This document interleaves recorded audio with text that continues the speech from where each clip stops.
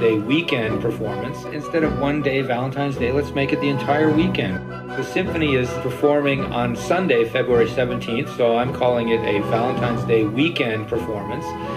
And it's a very romantic concert.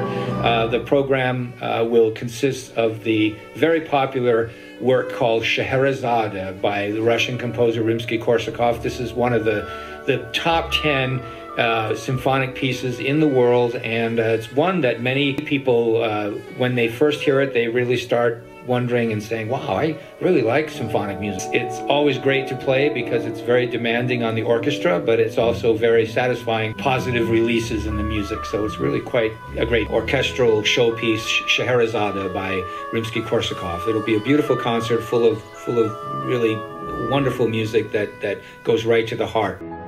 We have our guest pianist is Andrew Staupy, who is currently living in Salt Lake City. Andrew's a great pianist. He's one of my favorites. He plays the entire repertoire very, very well, and he'll be featured in Chopin's Piano Concerto No. 1. This was his first piano concerto. He wrote two, and he wrote these as vehicles for his own virtuosity, to display his adroit musicianship when he was a young man trying to make his name in Paris. Free youth tickets are available for this show, courtesy of the sponsors of our Youth Music Experience program. Tickets are available online at glaciersymphony.org, or simply search Glacier Symphony.